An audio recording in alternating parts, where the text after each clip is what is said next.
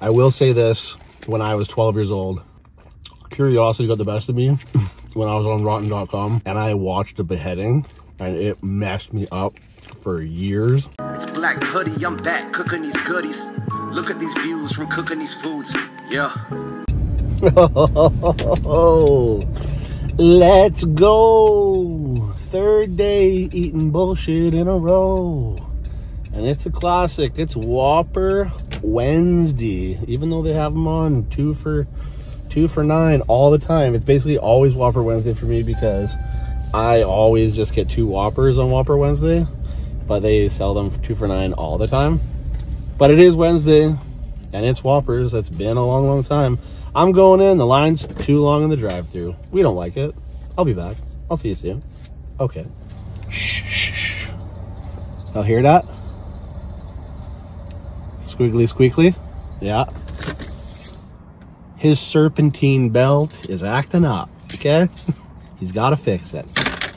Could be a pulley, could be a bearing, could be the belt, could be the alternator, could be anything. No, I think it's probably a bearing. Did a couple tests on the serpentine belt.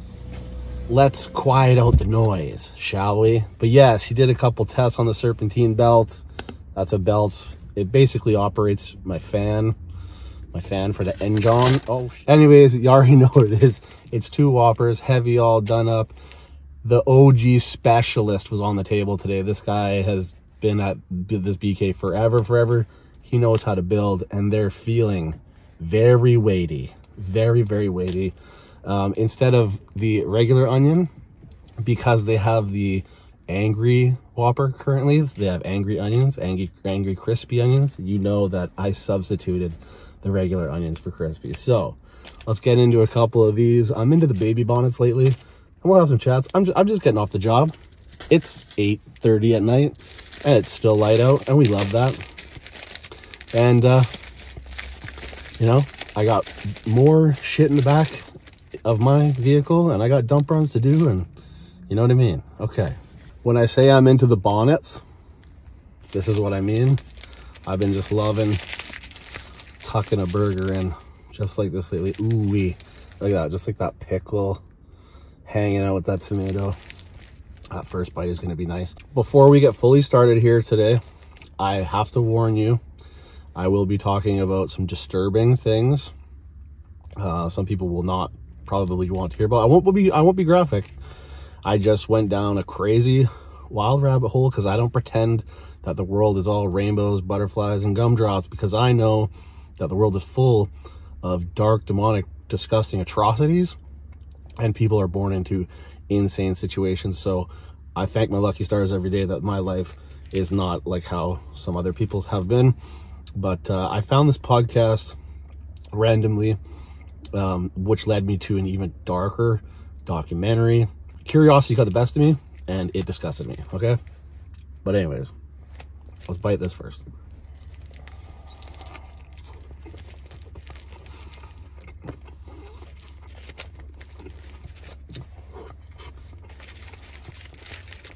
This is a conversation for all my people out there who aren't afraid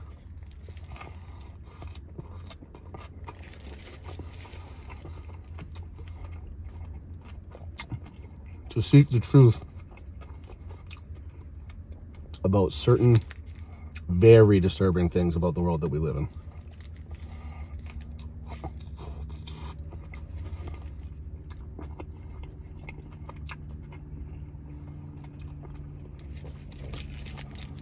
I think in the last few years, a lot of the darkness of the rich and the elite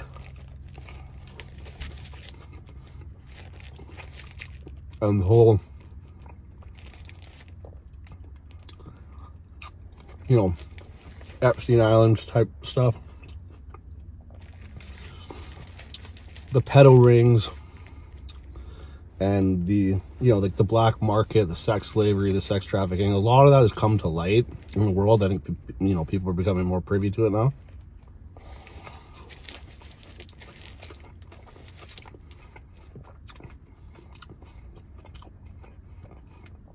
And I stumbled upon this podcast episode called What You Would Search. I can't remember exactly the name of the host, but if you're intrigued to watch it, it's very interesting. It's called the world's most ethical hacker.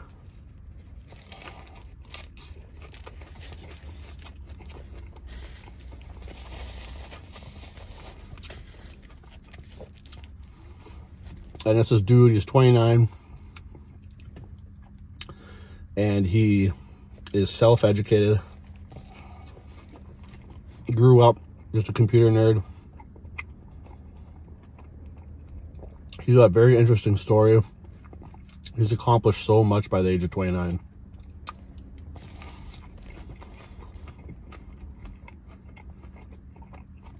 But essentially, he became one of the most proficient hackers like ever.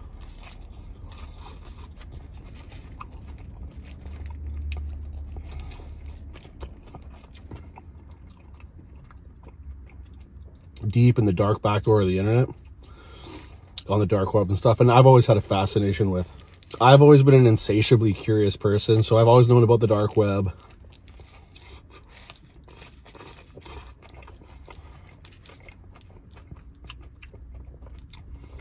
You know, all the black markets for murders for hire, like hitmen, wild videos from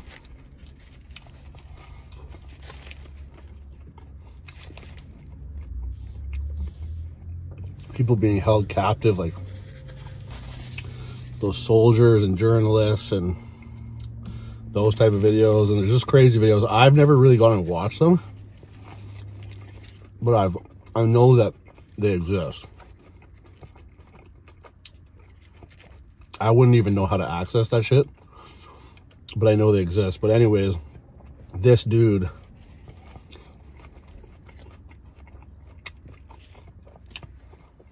sort of tells his life story, but the main focus is he catches, well, he found a huge, like, thousands deep name list of very, like, you know, expensive people.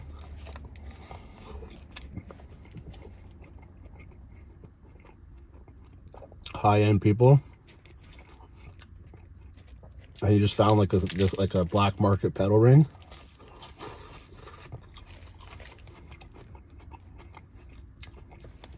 with you know, children images, explicit children images.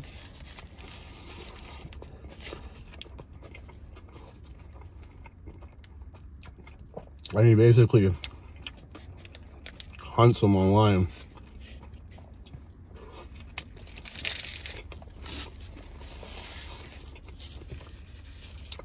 He has brought his findings to major criminal justice, you know, I don't know the word, systems like CIA basically. And he wanted to go public with it and stuff, and just nobody will touch it. And it's just incredibly wild and disturbing. Just the things that he details. He doesn't go into crazy detail, but somebody said on my video the other day, yesterday, that I'm a realist and a pessimist. And that is true to some degree. Realist for sure. And that's the thing. I don't shy away from the way that the world really is. That these things occur in the world like all day, every day. And it's just, you know, it's easier to just pretend like they don't and forget and just live in your own little ignorance bubble and just, you know, don't put any thought into it, because it's like, what can you do to change it? It's very difficult to affect any change. But I don't pretend like these things don't occur, because they do, right?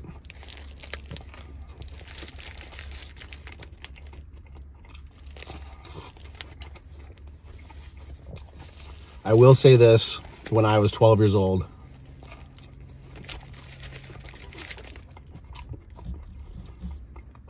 curiosity got the best of me when I was on rotten.com.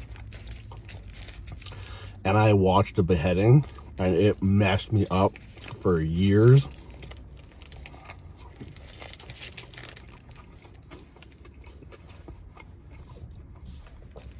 It was like a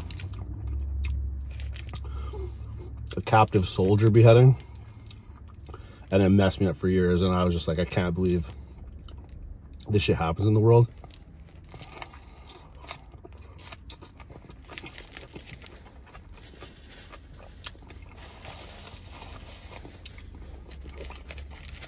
And then you start to realize just how real war really is and how nasty it is. Anyways, after watching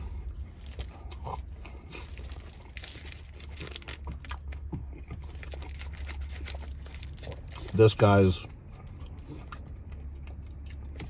interview and podcast, which he also addressed all these gadgets that like hackers and CIA use, and the things that they have that it's so easy to take over. Like they take over your computer, your cell phone, your car, your home system, like if you have a smart home.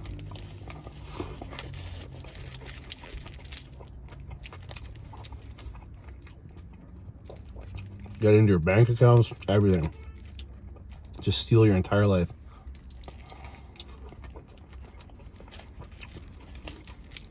With a little device sitting over in the neighbor's house. Crazy. So that was very interesting. But from the comments,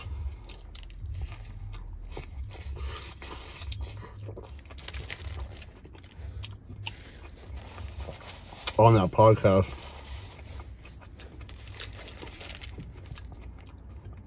somebody mentioned this documentary, and they were like, watch at your own risk. I've warned you. Be ready to be repulsed, probably turn it off, get sick.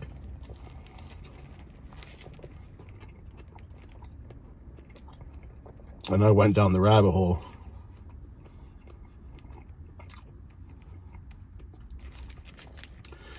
If you're the type of person that is very curious and can handle it, it's on YouTube. 2 years old. It's by like a Russian guy, I believe.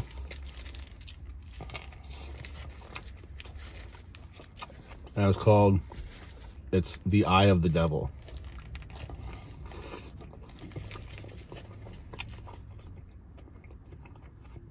Yeah, I'm almost certain. The Eye of the Devil. It was almost impossible to watch. About trafficking, slavery, sexual slavery.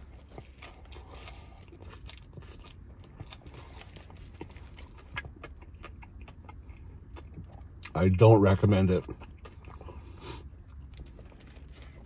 to extremely sensitive people who, and I'm a sensitive person, but I've always been like a truth seeker, and I have to, like, once I know about something about the world, I have to know the reality of that. Like, I have to,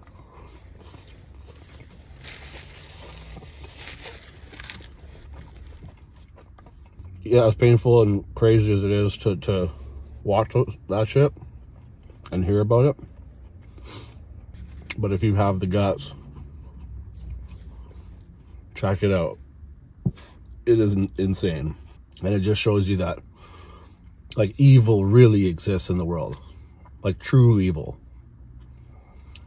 When they talk about demons, this is beyond demons. This is evil. Like, there's no other way to say it. It's pure, to the core, unadulterated evil. It was a one-time watch. Would never watch it again. My only thing on it is that credibility wise, like, it seems legitimate and very real. But we also live in a world where people make sensational things, call it real, make it seem as if it's real, all for that, you know, that engagement of you know, what you're trying to sell to the public. But even in itself, if you were to fake this documentary and make it and it was fake, like, then that would just be as sick and evil in the sense. So either way you slice it, brutal. But I think it's legit. It seems very legit. I just wish I could speak the language. You get voiceovers with English and like subtitles and stuff. I just wish I could understand the language firsthand, because then I would be able to like better catch inflections and tones and know how to be, you know, is that real? Is this person an act? Are they acting? Is this some actor shit? But everybody involved in the documentary, like, their face is blurred out except for the one guy. Like, every single person he interviews, all blurred out. Their voices are muffled and shit. So it's one of those type of things. But yeah, The Eye of the Devil. It is the most disturbing, disgusting documentary you can ever watch, probably. Take heed, okay? I'm the type of person, like I said, once I know of a thing in the world, I'm too curious to not know about it, to not see it through, to not know, like, holy shit, this actually happens in our world. All right, it's the golden hour. Let me know if you guys have maybe some of you have seen already that podcast I'm talking about, The Most Ethical Hacker in the World. Very cool. He's a super, like, using his powers for potential evil to the utmost good. And he runs, like, when he was in his early 20s, he started like rehab centers and stuff, because he used to be a drug addict. But he's like crazy intelligent, super you know, with tech and everything, he's super intelligent, and then has all these businesses, and clearly an extremely intelligent individual. But he does good with his like superpowers, you know what I mean? All right, let me know if you watch it. You're probably gonna be like, why'd you tell me to watch this? But if I'm telling you, if you can't stomach it, don't watch it. Okay, till the next one, eat good, live well, stay true.